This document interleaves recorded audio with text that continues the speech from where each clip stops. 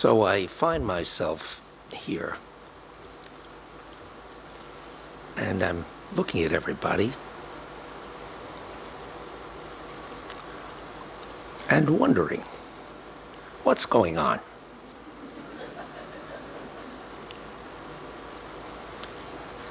I was told that if I come informally dressed to Israel, I'd be very comfortable.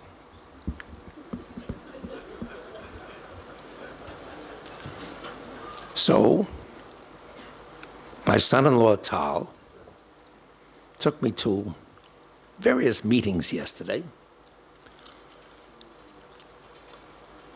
and I was informally dressed,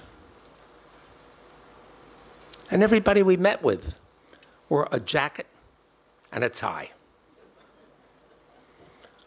I looked at Tal and I said, I thought you said they were informally dressed. So I complied. I was informally dressed. He said, well, to honor you, they wore jackets and ties. So I said, okay, tomorrow, when we go to speak to the group, I'm going to wear a jacket and tie on the assumption that they will also. It didn't work out that way.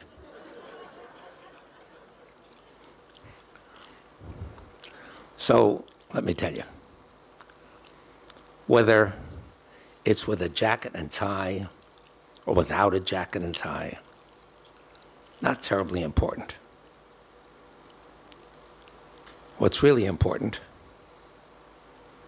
is that Clara and I, that's my bride, we just got together recently, 58 years.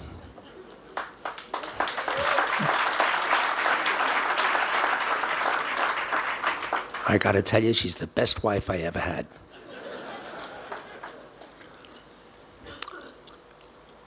But nevertheless, the reason I feel as good as I do is because we're back in Israel, and we love coming here.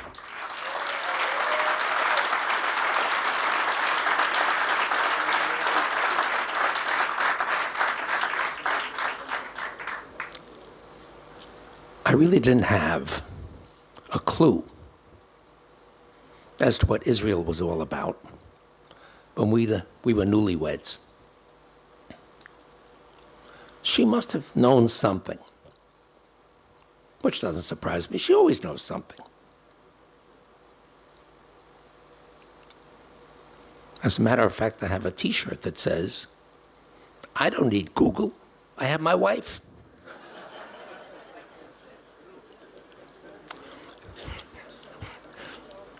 However, as the kids were growing up, she said to me one day, she said, it's time to go to Israel. I said, sweetheart, I'm busy. I've got all kinds of things to do. Why do we have to go to Israel? Well, it's because it's important for us to know about our heritage.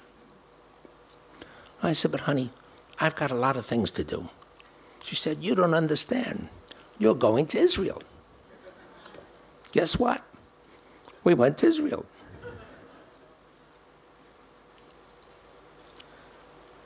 I don't quite know what happened,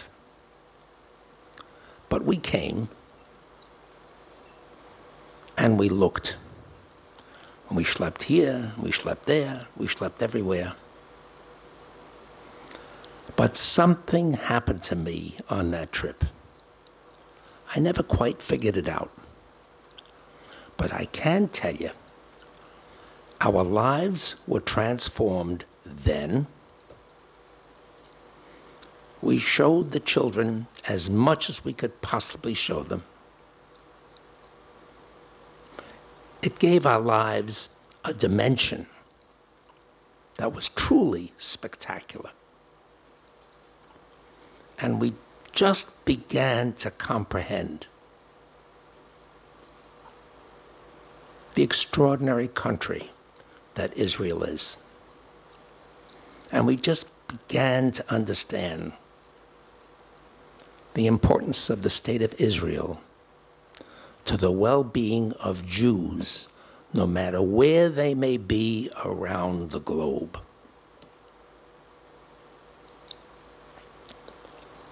Result, she became deeply involved in the United Jewish Appeal. I became deeply involved in the United Jewish Appeal, and then in Federation of Jewish Philanthropies. She chaired the campaigns. She raised hundreds and hundreds of millions of dollars. I chaired the campaigns. I became chairman of the board of the United Jewish Appeal, Federation of Jewish Philanthropies in New York. It was the most wonderful experience of our lives, being deeply involved in Jewish communal work. And the wonderful thing about it is that as we got involved, it gave a signal to our children. And guess what? We didn't have to say anything. They just followed in our footsteps and started doing the same thing that we had done. And it's not a doubt in my mind, our 8 grandchildren are probably going to follow suit, just as we've did, and just as their parents did. So,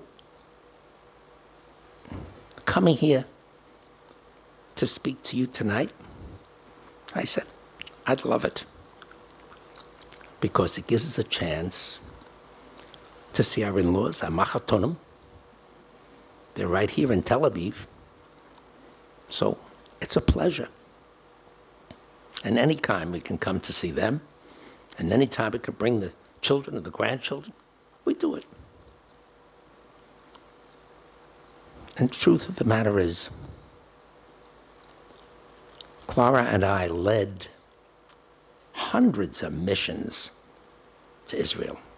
We were here so many times. Every chance we could get to come back, we took it, because it gave us such intense pleasure.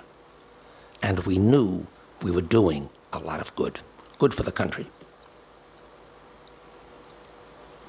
I had the pleasure of working pretty much with every prime minister of Israel, from Yitzhak Shamir forward. When the Russian Olim who were coming in at the rate of 50, 60, 70,000, Yitzhak Shamir said to me one day, he said, Larry, you have to help us.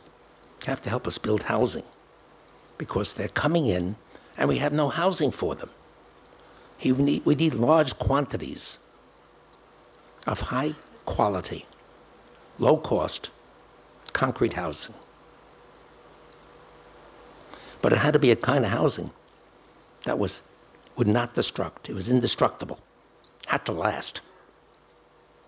Because there were so many air raids and so many explosions and things going on in the country. So we had to learn how to provide that housing. Truth of the matter is, we found ourselves, beginning of '91. I listened to the Prime Minister. He said, I need you in Israel, I need you in Jerusalem. Came over. Just at that time, the Scuds also came over. Got to the hotel in Tel Aviv. They told me, here's your gas mask. Here's the stuff you have to put on your arms in case the tear gas, or the gas rather, gets to your skin. And when you hear an alarm upstairs, you have 2 minutes to collect your personal belongings and go down to the safe floor. So I said, okay. Now we had appointments the next morning with Shamir and a whole mess of other people. Got upstairs.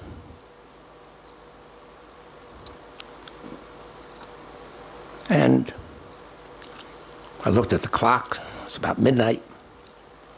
So I took all my personal belongings, put them together with my gas mask and so forth, got into bed, went to sleep. Uneventful, except at about 2 o'clock in the morning, I heard, I said, okay, an alarm. Got all my personal belongings together, my gas mask, go outside the room, go to the stairs, go down to the safe floor, and sure enough, there on the safe floor, lots of chairs, lots of water, lots of blankets, windows were all covered and so forth, but nobody, no people. I looked and looked and looked, and I said, something's wrong. I picked up the phone, spoke to the woman in the lobby. I said, is there an air raid alarm? She said, sir, that's a car alarm. I said, you know what? I'm not very bright. I'm not meant for this part of the world. So, went back upstairs, went to my room, put all the stuff down. I said, this time I'm going to sleep. I went to sleep. And guess what? 3 o'clock in the morning I hear, I knew right away. It was an air raid alarm. I learned. Took all my stuff, personal belongings, gas mask, go to the stairway. And there, finally, I see people going down to the safe floor. But then I see other people, young people, going up the stairs. I said, where are you going? They said, we're press. I said, so where are you going? They said, we're going to the roof. I said, what the hell am I going to the safe floor for? I turned around, went with them up to the roof. And what a show I saw. It was powerful. I never saw anything like this in my life. Because what they had, the Patriot missile launchers were in the park right next to the Tel Aviv Hilton. And they kept sending the Patriot missiles up into the cloud cover, because there's a lot of clouds that night. You could hear the explosions as the Patriot missiles intercepted the Scud missiles. And then you could see flaming pieces of Patriot missiles coming down to Earth. It hit some houses, caused a few fires, but that was the total damage done. It was a miracle. But it was a show that I had never seen before in my life. And I said to myself, those Scud missiles, they won't bother me. They'll leave me alone. Of course, I didn't tell Clara. For months later, once I told her, oi, did she give me a geschrei? Nevertheless, coming to Israel was always exciting, and it always presented a beauty and a joy and a fulfillment that we loved every minute of it. Thank you. Okay, I'm supposed to talk about the World Trade Center. So how we got sidelined, I'm not quite sure, but okay. So we'll try to do better. So now you're looking at the picture of what the Trade Center is going to look like. It was supposed to look like this after 10 years. By 2013, 2010, 2011, by 2011, it was supposed to be done. But something happened. It didn't go that well. And with government, it was a public-private partnership. I was the private side. Government was the Port Authority of New York and New Jersey. They owned the land. So it took a little longer. So what happened on the way? Well, I'll show you. What happened was that I ended up rebuilding the Trade Center, got into all kinds of problems, and I never dreamt when I was growing up, I never had a clue that I'd be involved in such problems, in such controversy. I look at these pictures and I say, I was an older kid. I built model airplanes. I flew them. Had an older sister. She drove me crazy. But what are you going to do? Had normal parents. You know, very conventional family. Oh, just a minute. Gotcha. Oh, wait, okay. There as a normal kid with a sister, normal parents, Everything's similar. And here, I joined my father in his real estate business as a broker, and I starved to death. And by this time, I was married to Clara. Thank God she was a school teacher, so she was teaching, and she earned $3,200 a year. Guess what? On $3,200 a year, I didn't have to make any money. It was enough money to live on. We had a Chevrolet. We had an apartment, paid $110 a month for rent. It was terrific. Everything was very good. Of course, a problem developed. She says, you know what, we've got to have children. So, she have to have children. She's got to get pregnant. She can't work the way she was working before. I had to go to work. My God, what a trauma. Very difficult. Well, so I said to my father, Dad, we got to make some money, because I can't earn a living like this. And now it's my turn, because Clara, she did this for a number of years. It's enough, right? So I said, we got to become owners, because the brokers aren't making any money. The owners are making the money. So he said, Larry, when you have no money, how do you buy a building? I said, well, two guys just went out and bought the Empire State Building. They went to a lot of other people. They went to, I don't know, 5,000, 6,000 people who each put in $5,000 to become a limited partner in the ownership of the Empire State Building. Why can't we do something like that? So my father said, can you figure it out? I said, hey, if they could do it, we could do it. I just have to figure it out. So he said, okay, try. I tried. First, we had to find a building that we could buy. Schlepped along, went to 23rd Street, found a building. There's the building. We ended up trying to borrow $15,000 from a bank. When you have no collateral, it's very difficult to borrow anything. Fortunately, one banker finally agreed to lend us the $15,000, puts a paper in front of me and it says, sign it. I said, what's that? He said, it's a promissory note. I looked at him. I said, you're really going to give us the money? He said, isn't that what you want? I said, yeah. I said, I just never thought you would do it. So I signed it. Then he had my father sign it. And then he said, I want you to assign to me, to the bank, the contract that you're going to take as a result of using our $15,000. And that's the beginning of your process. Now, I didn't have a clue, and my father didn't have a clue. So then we proceeded to sit down and ask the banker, okay, now that we're going to sign the contract, what's our next step? He looked at us, wondering if he was doing the right thing, the smart thing, giving us the money. He wasn't sure at that moment in time. I wasn't sure either. But nevertheless, we signed the contract. And he said, okay, now you got to go out and get a mortgage, because this building has no mortgage. I said, okay, how do we do that? He says, go to an appraiser, get it appraised. So we go to a local appraiser, gives us the name of an appraiser. We call the appraiser, tell him, please appraise this thing. He said, how much do you want for a mortgage? I said, as much as we could get. So he looks at it, he says, you know, that building would probably justify $350,000. Now, we paid a price of $600,000. No, all cash, no debt. So we had to get a mortgage. So we went out. He says, go and get a mortgage. So we went to a local bank. Local bank gave us our first mortgage of $350,000. Okay, now, what do we need? We no longer needed $600,000. We had the mortgage of $350,000, so all we needed now was $250,000 in cash.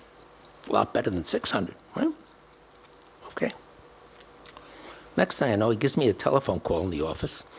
He said, Larry, would you consider selling your contract? I said, what do you mean selling the contract? He says, would you consider, instead of buying this building, selling your contract to buy the building to a client of mine? I said, why do I want to do that? He says, because you can make $100,000 profit. I said, $100,000 profit? I was staggered. I said, you mean we just put down $15,000 to buy this building? And all we did is take a contract to it? And now you're offering us $100,000 profit for our contract? I couldn't believe this. I said, let me ask my father. Went inside, I said, Dad, someone's just offered us $100,000 profit for our contract. He said, you're kidding. I said, no. He said, who? I said, I don't know, I'll find out. Went back to the appraiser who had the client. I said, who is it? He tells me the name of the person. I didn't know him from a hole in the wall. Went back to my father, told him the name. I said, Dad, who is this guy? He said, Larry, this man is a very savvy buyer. You know what? If it's good enough for him, it's good enough for us. I said, but Dad, it's $100,000 profit. It's more money than God. He says, listen, you said we have to become owners and not brokers. Let's keep the building. Maybe it's a new beginning for us. So I looked at my father and said, okay, whatever you say, we'll do. So now we had to find $250,000, the balance of the price over the debt of $350,000, and buy the building. So how do we do that? I had to go out to clients who my father got to know in the real estate, as in brokerage, renting loft space. And he went to a group of people, went to 20 people, and he had them each put down $10,000. And we raised $250,000 between the group of them, and we took title to the building. And suddenly, we owned our first building. Now, do you think we knew what to do then? The answer is we didn't have a clue. We didn't know. But through sink or swim, because we had to swim, we had to succeed, we figured out what to do, how to make the space look better, how to make it look brighter, how to get higher rents, how to improve the building. And the next thing we knew, instead of paying 1% a month, we paid 1.5% a month. And everybody who invested in this building was thrilled. And they said, go out and find another building. So, what did we do? With time, we found another building. And the second one, instead of being $600,000, the second one was $1.5 million. The third one was $4 million. The fourth one was $6 million. After a while, instead of going to people for $10,000 each, we went to them for $25,000 each, and then $50,000 each, and then $100,000 each, because the buildings got bigger, and the deals got bigger. And a time came when the banks that wouldn't lend us $15,000 called us and said, you don't have to go out to people anymore. Tell us what you need, and we'll give you whatever you need. So it got to a point where we went to the banks, and we tell them, we needed $10 million, $20 million.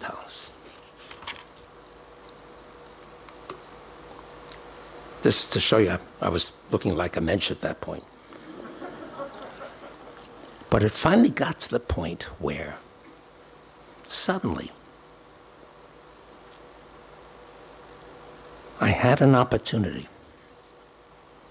having acquired a number of buildings, 20, 25, 30 buildings, lots of buildings, and they got pretty big. I finally had an opportunity to bid for a piece of land owned by the Port Authority of New York and New Jersey in Lower Manhattan. It was called the Keystone Site at the World Trade Center. And this was in 1980. I figured out what maybe could enable me to win the bid. And as luck would have it, we bid 25 cents a square foot higher than anybody else did. And we just won it by a squeak, by a very small margin. So now had the opportunity to develop this piece of land. Figured, what could we do with this piece of land? As it turns out, we could build a 2 million square foot building on it. 2 million square foot, that's 200,000 square meters. That was a big building for me and everybody else, because I never built a building of this size before. So I went to the local bank. JP, that time it was called Chase Manhattan Bank. Today it's called JP Morgan Chase. And I said, what do you need? I said, I need $300 million to build this building. And guess what? They loaned me $300 million with which to build the building. So I remember the earlier days with my father, starting small. By this time, our lives had changed. My father lost him. He would have had a great time if he could have hung around to see what happened. But here we are with this magnificent building at 7 World Trade Center. And I said, okay, we started construction without any tenants. Normally, it's a good idea to have a tenant when you're building a building. But when you're building one with 2 million square feet of space, every floor, every single floor in that building, and there were 47 of them, had the size of a football field on it. Every floor. And so we ran an ad with a prospective tenant who came to look at the space. And the first tenant who came along was a group by the name of Salomon Brothers. They were a large space user. They looked at the building while it was under construction, just a couple of floors up, just beginning to rise.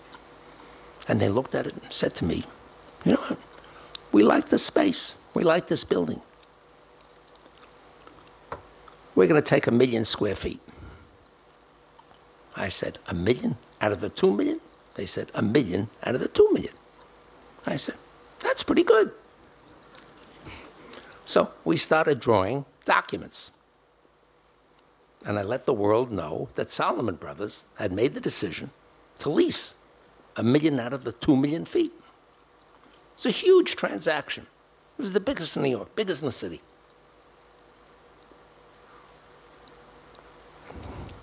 And I felt pretty good. Now the building was starting to rise. And suddenly, something terrible happens. Salomon Brothers became excited when they saw another building going up in another part of the city and fell in love with it. And they called me one day as the building is going up, up, up, up, up. Now it's about 25 stories up, on its way up to 47. And they said, Larry, we hate to tell you this, but we're not going to make the deal with you any longer. We're going to move to another building uptown. I said, but it'll cost you so much more money uptown. Whereupon the chief executive officer said to me, John Goodfriend, I remember him, remember his name. He said, Larry, we're making so much money, what difference does it make? And I looked at him and I said to myself, this guy's in trouble and he doesn't know it. Because any time you can look at life and say, so what? Costs more money? What difference does it make? We are making so much money. Not the way to think. And so I realized there was nothing I'm going to be able to do to convince him. So I came home that night and I said, sweetheart, I said, we lost Salomon Brothers. And I said, I'm devastated. My sweetheart looks at me, she says, listen, somehow I don't know how. You're going to come out with a better deal. You're going to do better. I said, but 1 million feet, how much better can you do? She said, I don't know, but my faith is in you. You'll prevail. I said, God, I hope you're right. Go back to work, start talking to other prospective users. And all of a sudden, a company by the name of Drexel Burnham comes along. Who are they? They're big operators in the junk bond business. They're a big company, making a pot of money on Wall Street. Solomon was big, but Drexel, they might have even been bigger. So they come to the building. By this time, the building is 30 stories up, rising to 47. And they say, you know, we like the floors. We like the space. I said, so? They said, we think we'll take the building. I said, how much? They said, we'll take the building. I said, the building? It's got 2 million feet. He says, yeah, we're going to take 2 million feet. I said, 2 million feet? You're going to take the whole building? He said, yeah, why are you so surprised? I said, I'm surprised. Came home that night, and I said, Booby, guess what? We came out better. We got a 2 million foot tenant for the whole building. She said, you see, I knew you'd come out better. I said, well, listen, keep the faith, because we're sure going to need it. So, what happens then? Well, life is unpredictable. You never know. Suddenly, we picked up the Wall Street Journal, and we see that a man by the name of Ivan Boesky,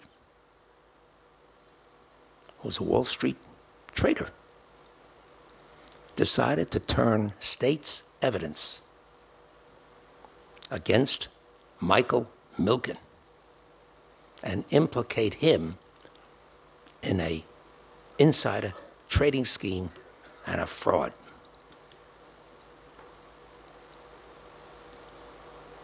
Mike Milken was the dean of the junk bonds.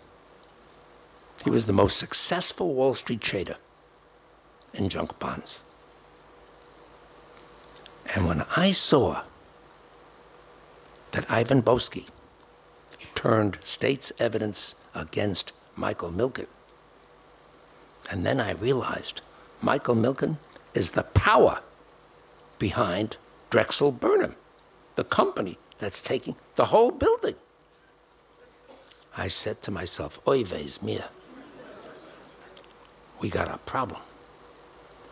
I called Clara, I said, Bubby, we got a problem. And I told her what the problem was. She said, don't worry, you'll be fine. I said, I don't know how I'm going to recover from this one. If this guy goes down, we'll never make this deal. And guess what? Michael Milken was indicted by the federal government, and he ended up in jail. And because Wall Street is dependent upon integrity and good faith and the ability to rely upon the honesty of others, it didn't take long before the entire firm of Drexel Burnham went down, bankrupt. And I suddenly found myself, at this point, the building was finished, 2 million feet, and it was 100% vacant. And the Chase Manhattan Bank, who loaned me the $300 million, they said, what are you going to do? I said, I don't know, but I better come up with something fast. Because now I owned the bank $300 million, and she didn't have $300 million, and I didn't have $300 million. I didn't know anybody who had $300 million. We were in a pickle. Guess what? Life takes strange turns because suddenly I got a call from Solomon Brothers.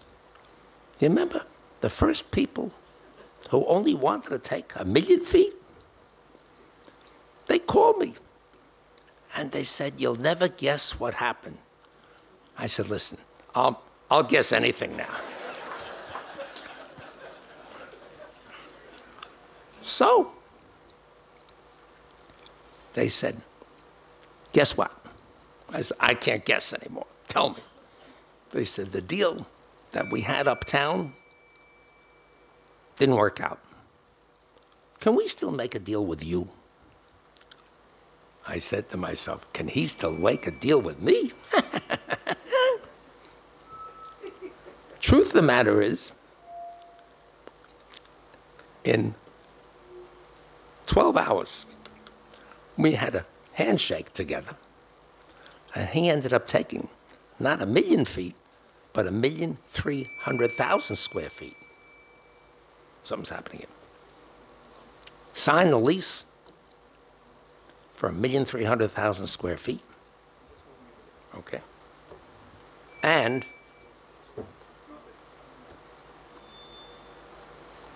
as a result, with that kind of quality tenant occupying 1,300,000 square feet in the building, it was fast. We released up the balance of the building quickly. And here we sat, and I looked at my booby, and I said, "Sweetheart, do you realize we accomplished the full lease-up of this building, 2 million feet at 7 World Trade Center?" I said, "I never dreamt that I could do anything of this magnitude." I said, "We got very, very lucky." She said, "Well, okay, now maybe you ought to think about just being less grandiose. Maybe be a little more conservative, because you've done something that's really terrific here." And it was very, very good for the family, very good for us, and we were very, very fortunate. So, around this time, we were in the 90s, and I found myself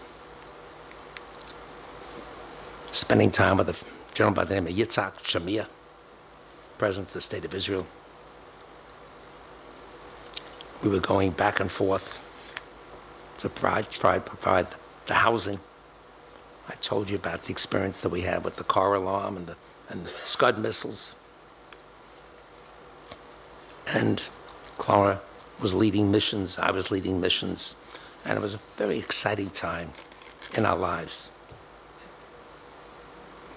And the governor of New York, George Pataki, decided one day that maybe it would be good to privatize the ownership of the World Trade Center. So I got a call from the governor's office, and they said, "Would you ever consider owning the World Trade Center?" And I said, "Would I?" I said, "I was topping off the steel for the building. I remember looking up at how big my building was, 2 million feet, and it was a peanut by comparison to the Twin Towers. They were really big. They were 110 stories high, and they contained 10 million square feet of space."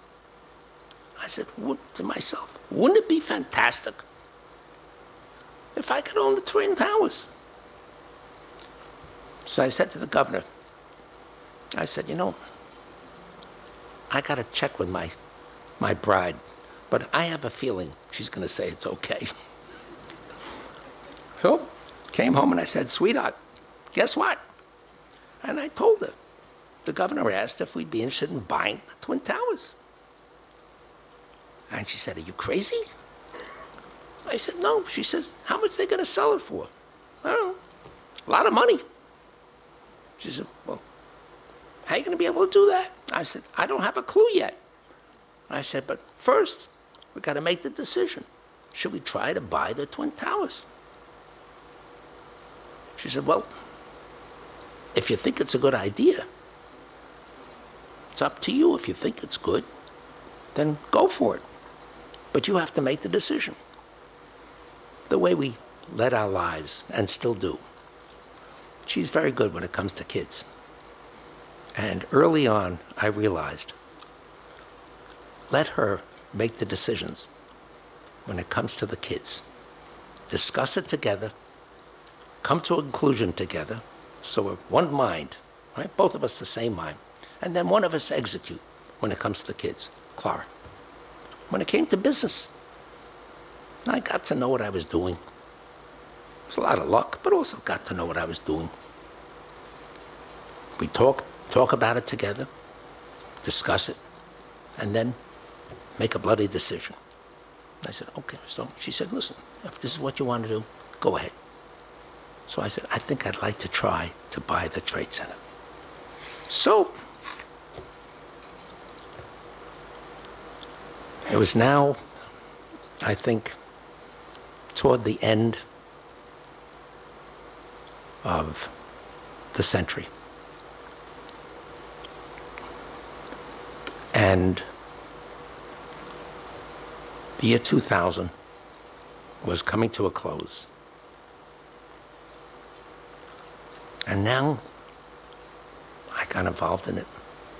And we started a very intensive focus. And guess what?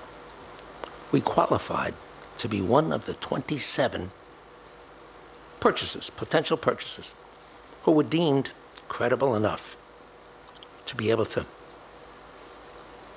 make a bid and be able to close on the Trade Center. Once that happened, I said to all my people, forget about anything else we've got on the table. Put it all aside. If we can own the World Trade Center, that's what I want to go for.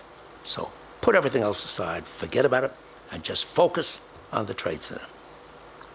And so with time, we went from being one of the 27 bidders down to one of 10 bidders. And then we became one of 5 bidders. And then one of 3 bidders. And I said, oh my God, is it possible we can own the World Trade Center? Could this happen? The 3 final bids. One bid, $3.15 billion. The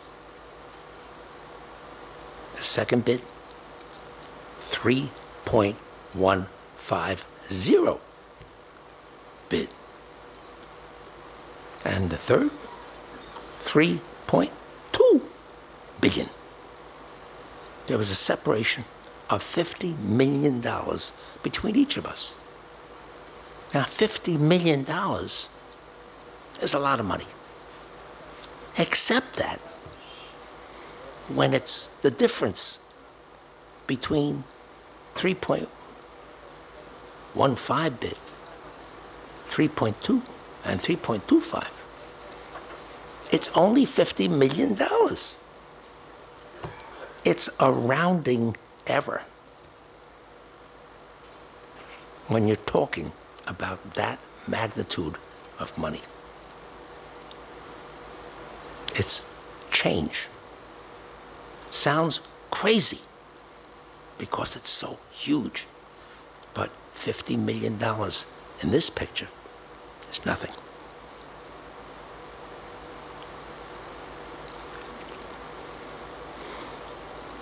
I was thinking about the sale, thinking about the purchase, because this was very close to happening.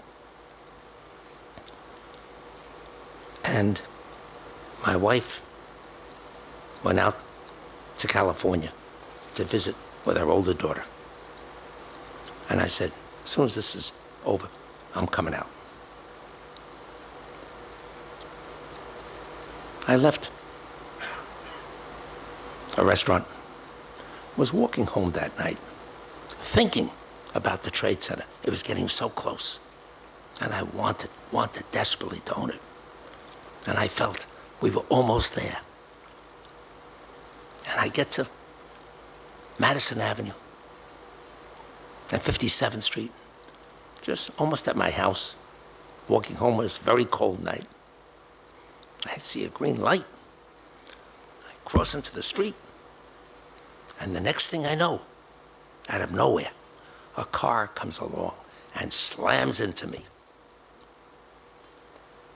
Next thing I found, I was almost dead because I was lying there in the middle of 57th Street. My pelvis crushed in 12 places. A drunk driver had gone right through the green light for me, red for him. And I thought everything was over. Ended up in the hospital. The pain was horrible. I said to the doctors, give me more morphine, because the morphine is the only thing that kills the pain. And 3 days later, I woke up in the hospital. I said, what day is it? They say it's the 28th day of January. I said, the best and final bids are due on the 30th. I got only 3 days left. I said, get everybody, I said, kill the morphine, get everybody together here in the hospital, call the guys from my office, get them in here. I said, I need some peace, I need some rooms. And we had to sit down in that hospital with everybody there. The pain, I said, forget about the pain. There was too much at stake. And we submitted the best and final bid on the 31st day of the month. Net result, we ended up winning the bid to own the World Trade Center. And so here, you see a lot of happy faces, because this picture was taken on the 26th day of July of 2001. The 26th day of July of 2001. And it says, there's my son, my daughter, younger daughter, my bubby, gentleman on the corner, the gentleman at the end, the lawyer who helped me close the deal. And we had it. Of course, what had happened in the intervening months between the day my pelvis was crushed, I found myself in the hospital, had to learn to walk again. It was the most horrendous time of my life. And I finally succeeded in putting the man who did this to me, turns out he did it to other people too. I ended up putting him in jail. It was not sufficient joy or pleasure. It wasn't worth it. But at least he's off the streets and he can't do it again. But what I went through in terms of having to learn to walk again was an absolute horror. So here we were, feeling happy. We won the Trade Center. And I remember looking at Clara, and I said, sweetheart, we have the brass ring. We can do anything you want with our lives. Tell me what you'd like to do. Because one of the things I've always deprived you of is the kind of time that I could give you once we had the brass ring. I said, we now have it. Whatever you want to do, we can do. tell me what you want to do, and we'll do it. That was on the 26th day of July, 2001.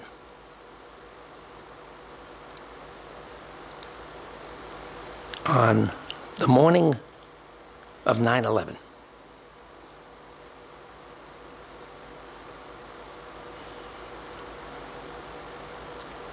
I'm getting ready, getting dressed to go to the dermatologist.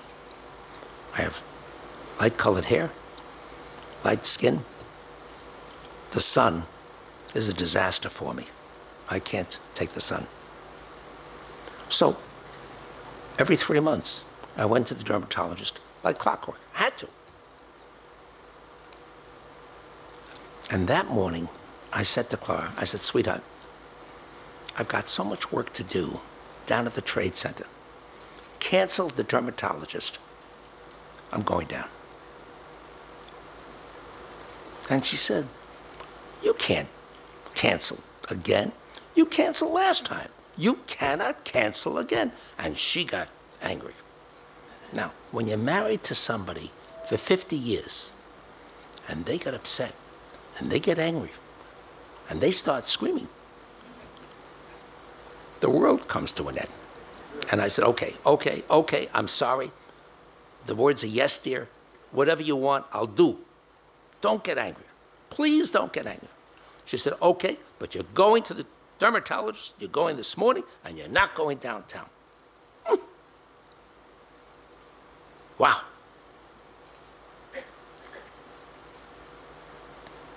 Suddenly, the phone rings. It's the captain of our boat, docked at Chelsea Piers, not far from where we live and not far from the trade center. And he said, Mrs. Silverstein, is everything okay with Mr. Silverstein? She said, of course. Why?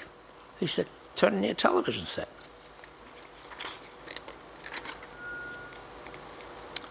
And that's when we saw the North Tower in flames. And we saw the plane circling around before it slammed into the South Tower and caused it to end up in flames. And therein was the day of the disaster of 9/11. Changed our lives, changed the lives of everybody in our world, changed the lives of everybody in the world, certainly civilized people, no matter where they lived around the globe. And so we lost almost 3,000 people. It was a miracle.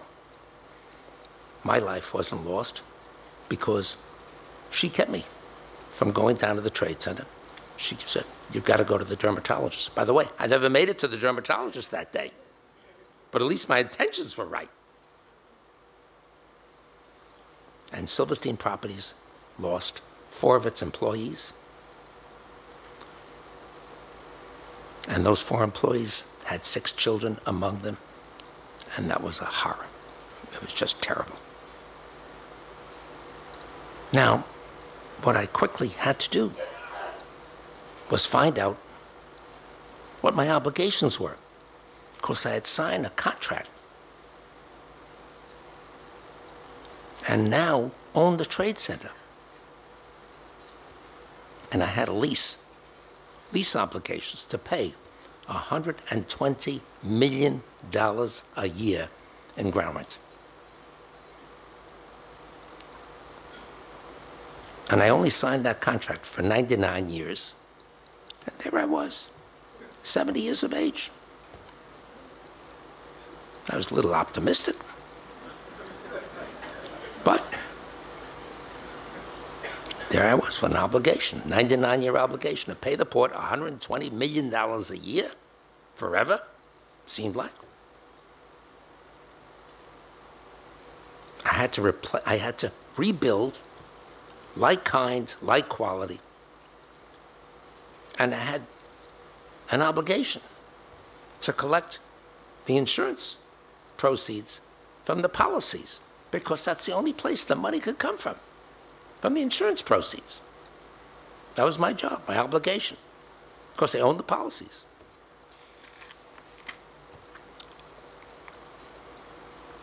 And you could see what happened. You could see the devastation. You could see the obliteration. Everything came down. Plus, 7 World Trade Center. It wasn't part of the Trade Center, but it was right north of it. And when the antenna came down from the top of the North Tower, it went right through the facade of 7 World Trade Center. Started a fire, and by the end of the afternoon, the building just collapsed. Fortunately, no lives were lost in 7 because there was enough time between when the fire started in that building and the time it collapsed to make sure nobody was left in the building. And so, first thing I said to myself was, started looking around. Everybody was moving out of Lower Manhattan. Everybody wanted to get out of there. It was as if somebody said, "We're the last one out, please turn off the lights." It was terrible. So I looked and I thought, and I said to myself, I'm going to have to do something here, quickly, because people were leaving, going uptown. And I said to myself, and then I said to Clara, and I said to everybody else, we can't leave this building this way. We can't leave it with this big open expanse. We've got to rebuild this building. We've got to rebuild 7 World Trade Center, and we've got to do it fast, because you've got to show the world that this part of the world is going to come back, and that we're going to rebuild it, and that the firms that were here, the companies that were here, will come back, and the thousands of people leaving their apartments, they will come back. But we've got to show them a sign that this is not going to stay like this forever. We're going to rebuild. And we're going to get the money from the insurance companies with which to build. And so the floor plan, as it evolved, is what you see here. It's not the same size, it's not the same shape of the original 7, but we had to make changes, and we had to do it fast. And so what you're seeing is the floor plan of a building, not of 2 million feet, or we could get into the same space because of the need to reimpose the street grid, was 1,700,000 square feet. So the floor sizes were no longer a football field. They were now only 42,000 feet. And the building is going to contain not 2 million feet, but 1.7 million. And that's one of the sacrifices we have to make. I said, let's make it and let's get on with it. And so, next thing you know, we've got the designs of the building. And the first design meeting was in April of 2000. And construction began shortly thereafter in 2002. And we went to finance the building with Liberty bonds, construction bonds from the Liberty Bond program that was initiated by the federal government to enable us to rebuild the Trade Center. But it still required insurance company bonds, insurance company payments under the policies. And so, next thing you know, this building was under full construction. It took 9,000 people to build it. It cost not the $300,000, not the $300 million it cost the first time. This time, cost close to $1 billion. Costs had gone way up, and everything was far more difficult. In addition to which, I decided this had to be a first-class building. This had to be the best building, the safest building that was ever built in America, because we're going to occupy a full floor in this building. And I only want to put my family, and I only want to put my people, and I only want to put my tenants into a building that is now indestructible, a building that was built unlike any other building built in America, a building that could never again be affected by what happened on 9/11. And so we went through an enormous amount of effort to find out what happened on 9/11 to cause the Twin Towers to collapse, and at the same time decide how to build a building safer and stronger and impenetrable, so that we'd feel safe in it and everybody else would feel safe in it also. We scoured the world for the best engineers. Where do you think we ended up? There's a country that apparently has lots of problems in making its buildings explosion-proof. It's called Israel. And guess what? It's got some of the best engineers in the world who understand safety in big buildings. Why? Because they have problems with that for the last 40, 50 years. They keep having explosions in their country. And who do we find? There's a guy by the name of Reuben Eitan, who spent his life making Israeli buildings the safest buildings they could possibly be. We said, Reuben, we got to schlep you to New York. We need you. So we took Reuben, schlepped him to New York. Whole group of us, we assembled the best engineers in the world. One of them was your Reuben Eitan from the state of Israel. God bless him. He worked with us. He helped us build, he helped us design the safest building ever built in the United States of America, bar none. And that is the new 7 World Trade Center. And that's what you're looking at here. It is a fantastic building. And all of what we learned about how not to build a high-rise office building in New York, again, we now have all of those same features as part of the design for every building down at the Trade Center. And because of it, the building code of the city of New York vastly improved, much better than it ever was.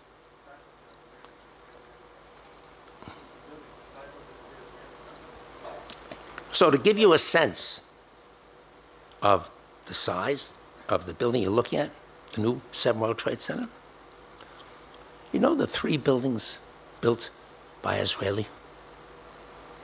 They're about, if you take the 3 of them, put them all together, add 10% to that total, you're going to come to the 1.7 million square feet of space, 170,000 square meters of office space. That's what 7 contains today. And it's the best building that was ever built. And it won every conceivable award that you can possibly ask for first-class buildings. And so we put art, interesting art, all over the building, in it and in front of it. And one of the pieces here, you see them in the background, Jenny Holzer is the leading exponent of computerized word programs. And this one that you see on the left side of the screen is a program that's 60 feet in length. And she's really a neat lady. It's also a completely gold, it's a LEED certified gold building. Rainwater collects on the roof that irrigates the park in front of the building. It's used recycling materials, the latest in glass technology. It's energy conservant. You name it, it's won an award for it. Whoops, what did I do here? Wait a minute. And these are some of the leading issues that has made an enormous difference in the building, in the structure, because the core is 12,000-pound hardened concrete. It's 4 feet thick, and it surrounds the life safety features of the building. It's really an extraordinary example of how to build buildings. And when you look at the glass and the materials, and you look at the art that surrounds the building, it's in it and surrounds it, that's a piece by Jeff Koons. Believe it or not, just shows you how life can be. You see that piece, that red balloon that's in the photograph?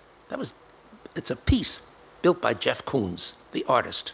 Anybody heard the name Jeff Koons? Does that sound familiar, right? Anybody know the name? Okay, well, he did 3 of these pieces. So, I'm sorry, he did 5 of these pieces. One of them is with us. One of them just sold in an auction in London, $23.1 million. I would have been smarter to buy the art than to do the buildings, but I wasn't smart enough. But nevertheless, that's what happens with values. But you see the list of tenants. 7 was an empty building. When I finished it, there wasn't a tenant in it. I was the first tenant, 1 floor. But then I signed a lease with Moody's. They took 750,000 feet of space, 1 tenant. I signed the lease, and then once they signed the lease, everybody signed up.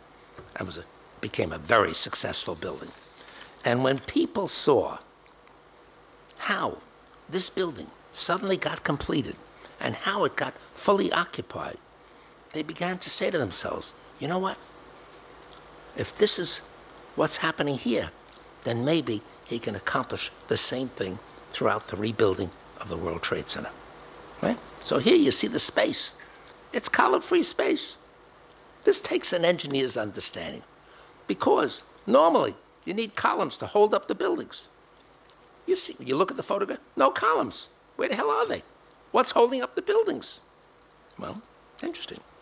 But when you talk to the engineers, and some of you understand this, a lot of you I suspect understand this, it's wonderful to design these buildings so as to provide for flexibility and column-free space and floor-to-ceiling glass so that you can see out as far as you want to see. And so,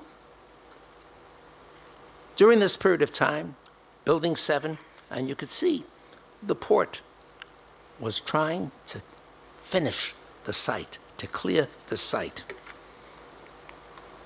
And shortly thereafter, by 2003, 7 was rising. But at that point in time, the governor of New York decided to have a competition to develop the master plan for the site. The man who won it, Dan Libeskind. And the plan that he proposed was a group of buildings around a memorial park, an 8-acre memorial park. And what you're seeing is exactly what you see in this photo. And so ultimately, it became a master plan delineating everything that was going to be on the site. The buildings, the 5 office buildings, the 8-acre park, memorial park, the 9/11 memorial plan, and ultimately, the completed site. And by 2006, I'd gone out and chosen the architects who were going to design these buildings. And so you see on the left side, a fellow by the name of Fumihiko Maki, Japanese architect, Pritzker Prize winner, magnificent buildings to his credit around the globe. The same thing with the man to my right, Norman Foster. Also, Pritzker Prize winner, magnificent buildings to his credit around the globe. And on the right, Richard Rogers. So these are unbelievably wonderful architects. And so by 2006, 7 was a completed building, and there were the other buildings, looking magnificent, beautiful. But we ran into a problem. We couldn't collect the insurance because the insurance companies didn't want to pay. There were 22 insurance companies defending, 22 insurers who didn't want to pay their obligations under the policies. And so they took me to court. And I had to beat them in court, the lower court, and then had to take an appeal and win in the upper court. So they owed me $4.5 billion with which to build these buildings. It wasn't enough, but at least it was $4.5 billion. It could start the process. And I couldn't collect. So what do you do when you beat the insurance companies in court and they still won't pay? A new governor was just elected. Eliot Spitzer, an old friend who I knew well. And I said, Eliot, if you don't help me, I'll never collect from the insurance companies. And guess what? He listened, and he said, you know what? You're entitled. I'm going to get you the money. And in 6 months, he got me the $4.5 billion. The insurance companies didn't like me, but at least I got the money. And with the money, we could really start getting into. 7 was done, but now we could start with Tower 4, Tower 3, Tower 2, and Tower 1. And so, time. Okay. So, oh my God, look at the time. So,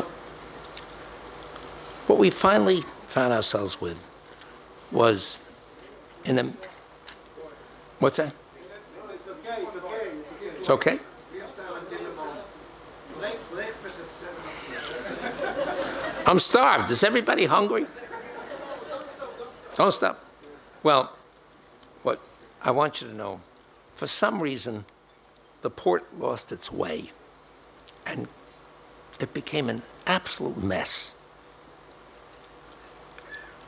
The organization found itself with all kinds of internal problems, had difficulty in executing their part of the agreement with us. And you could see the newspapers made them look terrible. And so it also caused tremendous delay. And the mayor, Mayor Bloomberg, finally looked at this picture and he said, you know, he said, Silverstein, you're entitled to possession of the ground, of the building parcels, because you're paying ground rent to the port, and they have an obligation to give you those parcels. And if they don't, then they really have to be criticized. And so there was a major confrontation between the port and ourselves. And all of a sudden, thousands and thousands of workers who want to build these buildings. Each building, you know, takes 10,000 employees to build them. So they started spontaneously demonstrating in front of state offices and government offices. And the next thing you know, we ended up making a deal with the Port Authority. And there's a plan that gets set. And finally, everybody got together. And in 2010, we signed yet another set of agreements with the Port Authority. And so what you see is the beginning now of construction. And by 2013, we finished Tower 4. That's Fumihiko Maki's building. And it's a beautiful building. He's a minimalist architect. who designs beautiful buildings, and this one is gorgeous. And its lobby is 47 feet in height. It's statuesque, and it's elegant. And it wins every single architectural award you could think of. And then some tenants come along to take large amounts of space.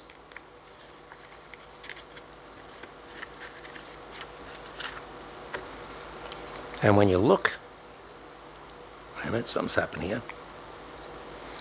And when you look at where we are today, 4 World Trade Center is open, 1 World Trade Center is open, 3 is under construction. There you have a shot of the magnificence of 1 World Trade Center, which used to be called the Freedom Tower. Now they like to call it 1 World Trade Center.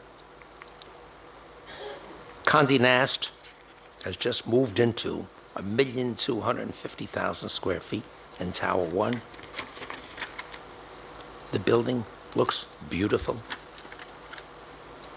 The ceiling height here is almost 60 feet and elegant.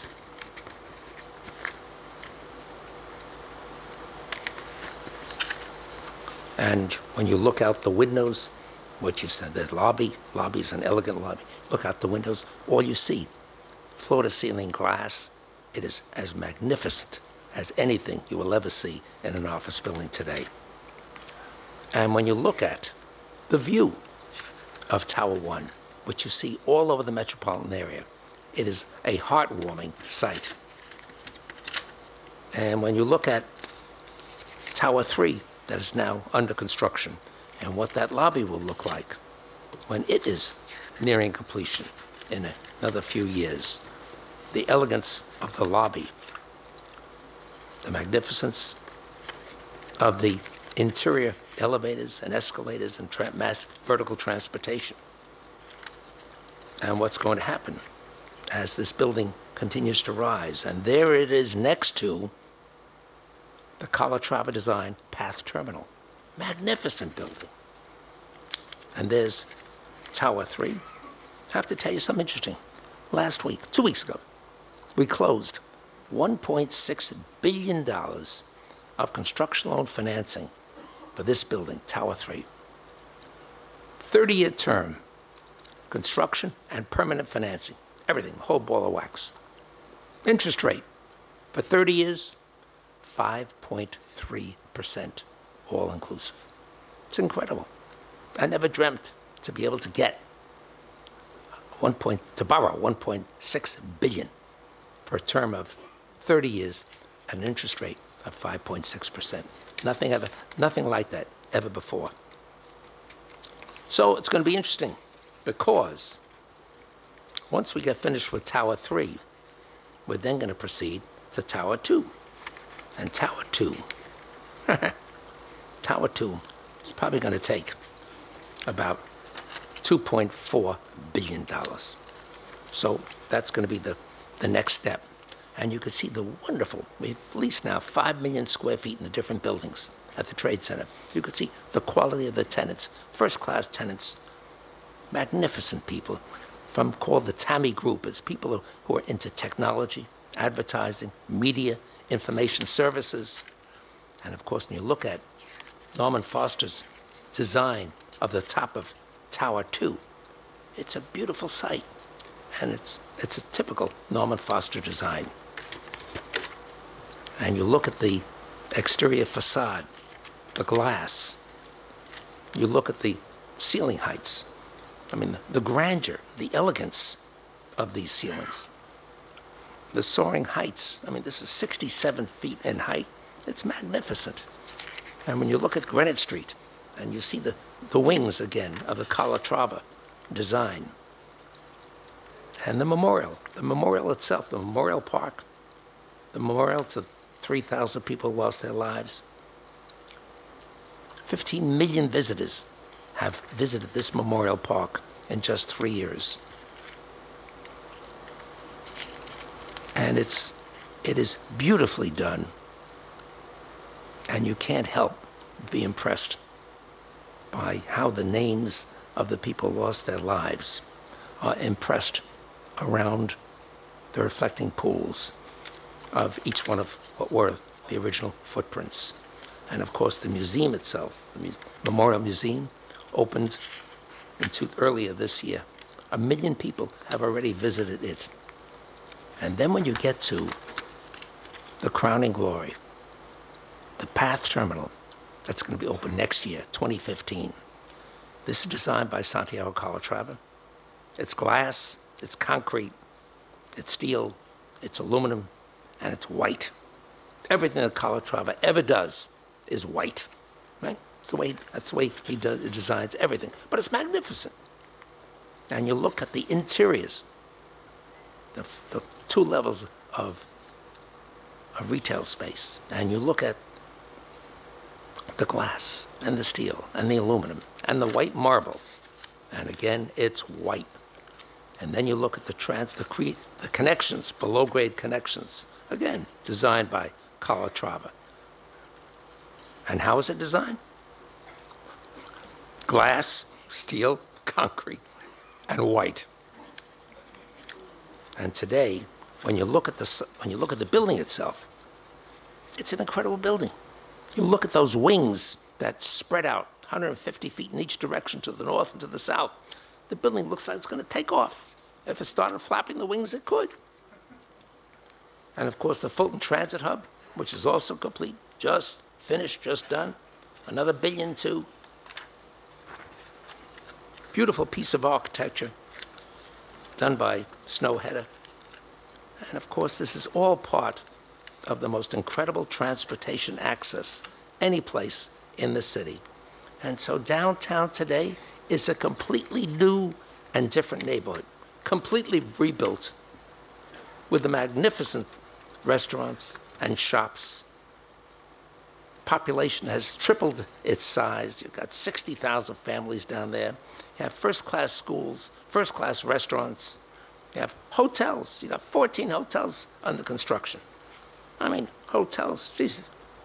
You know, some crazy guy came along. His wife told him he was too heavily invested in the Trade Center. That was my booby talking to me one day. She said, you know, you have too much money invested in one place, the World Trade Center. She said, you ought to diversify. Okay, so I diversified. What did I do? There was a piece of land that Moody's had vacated. She said, diversify. Okay, I moved the block to the north. I bought the Moody's site, and what you're seeing is the Four Seasons Hotel going up. I figured needed something to do in my spare time.